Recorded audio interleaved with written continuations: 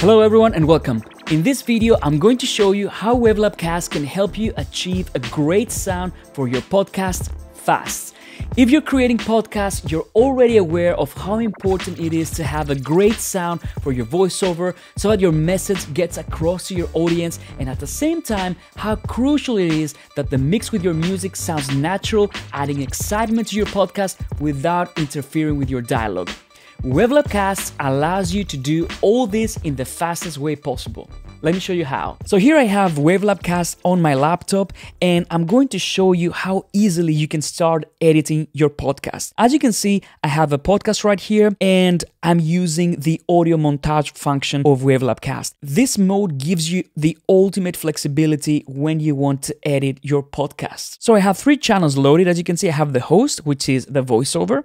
I have the music track, and I also have the sound effects. So I have some sound effects right there. Now, the first thing you might want to take care when you're editing your podcast is take care of your voiceover. That's the most important element of a podcast. You can do all the usual tasks. You can trim your audio like this. You can split your audio very easily.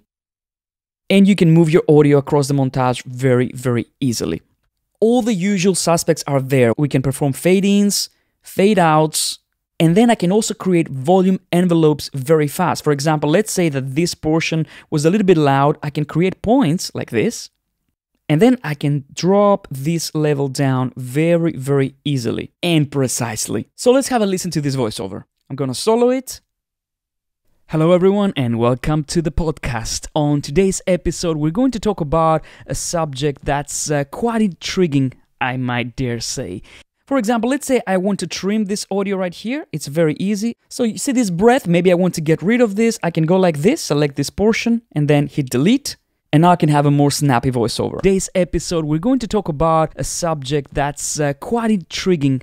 Now, the next and really important step is the processing of your voiceover. And that's what many people struggle with. They're trying to find the right plugins, they're trying to create plugin chains, they get lost in the settings, and in the end, the result might actually be worse than what they started out with. So let me show you how quickly you can get to a great sound with WaveLab Cast. Everything happens in one place. Everything happens in the track inspector. As you can see, we have the clean section and we also have the enhanced section. In this case, I'm going to start with the enhanced section. Right now, my voiceover is a little bit low in volume, and we can see this very clearly in my level meters that we have in WaveLab Cast. Let's see. Hello, everyone, and welcome to the podcast. On today's episode, we're going to talk about... Now, let's say that I want to make this vocal a little bit more clear, a little bit brighter, louder as well, but also make sure that any noise or any sibilance is not in the way. So what I'm going to do first is I'm going to activate the voice exciter, okay? And let's listen to the clarity that this module can give you. As you can see, it's very simple to use, very few controls, but you can get to the sound instantly. Hello everyone and welcome to the podcast. On today's episode, we're going to talk about a subject that's quite intriguing, I might dare say. And as you can see, this already gives us this silky top end, a little bit of presence to our vocals. Hello everyone and welcome to the podcast. On today's episode, we're going to talk about a subject that's... Now, of course, if you want to, you can add some reverb for effect. Hello everyone and welcome to the podcast. On today's episode, we're going to talk about a subject that's... Or if you want your voice to sound a little bit louder than live, like a trailer voice, you can use the reverb module as a great effect to achieve this sound. The next module is the EQ, and this EQ is amazing for voiceovers. It's really designed so that it will enhance your voiceover. Let's check it out. Hello everyone and welcome to the podcast. On today's episode, we're going to talk about a subject that's quite intriguing, I might dare say. So as you can see, what I'm doing here is I'm adding a low cut filter to get rid of the low end rumble. It could be air conditioning, it could be like thumping of your desk. All these things, you don't want them to be inside your voiceover. And then I'm adding a little bit of low end to my voiceover, taking out a little bit of the mids and adding a little bit of high end as well. And that's the difference between... And the next module is the maximizer.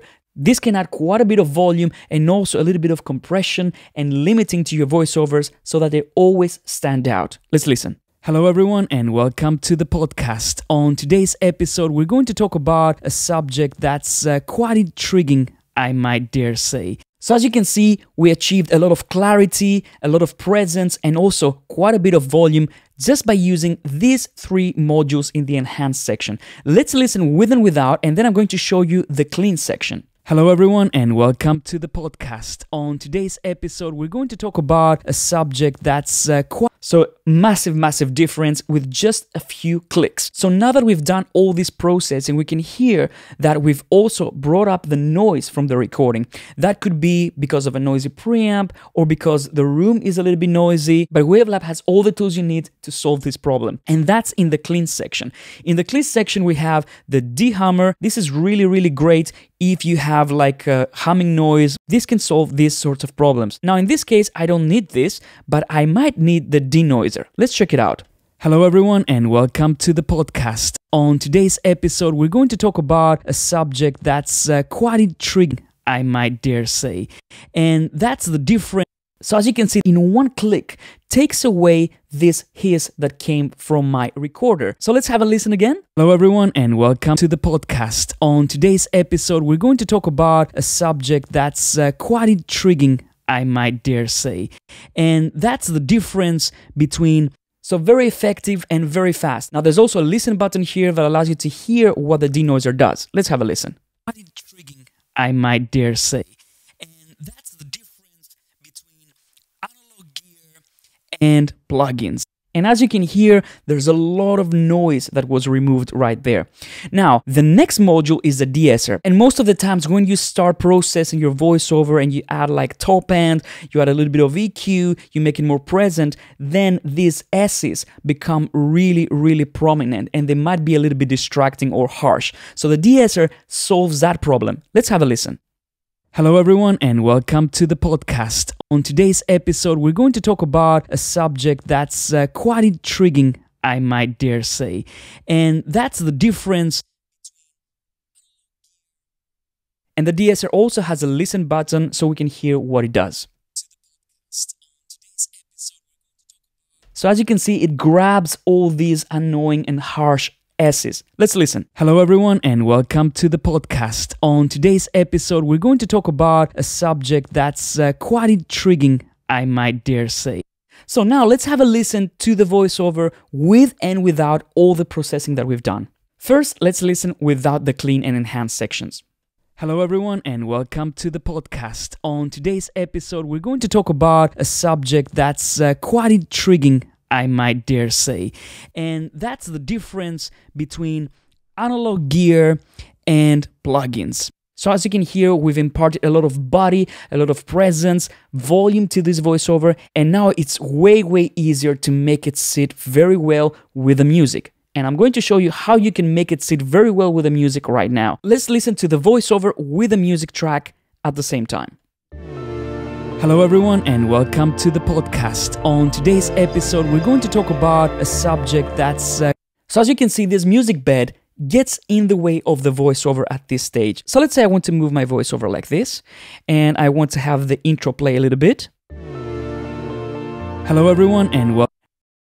Now, one of the things that you can do super fast in WaveLab Cast, and it's extremely important for podcasting, is ducking. What ducking does is basically when the voiceover is present, then the music level will go down, leaving space for the voiceover to be heard.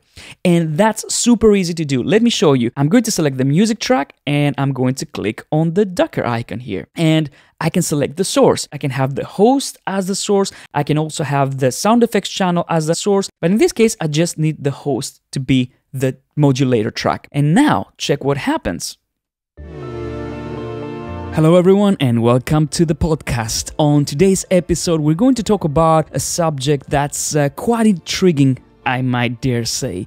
And that's the difference between analog gear and plugins.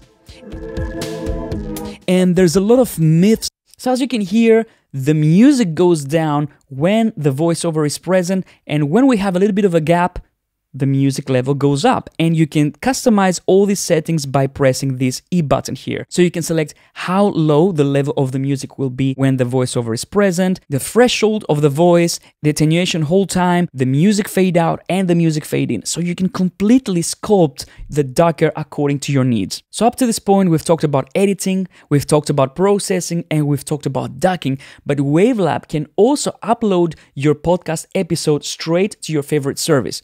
And all you need to do is click on this icon here, upload episode, and here you can select different services. You can also create an RSS feed or even upload your episodes to an FTP server. And it has all the options you might need for these tasks. So in my case, I'm going to upload my podcast on SoundCloud. So all I need to do is literally hit upload, and then WaveLab Cast renders the podcast, and it's also uploading it to SoundCloud. And here we go, episode successfully uploaded, and it also gives me the episode's link so I can check it straight away on my browser. So as you can see, creating podcasts with WaveLab Cast is a breeze. From editing to processing to uploading, WaveLab Cast has you covered. I hope you enjoyed this video, and I hope you make some great content with WaveLab Cast. I'll see you in the next one.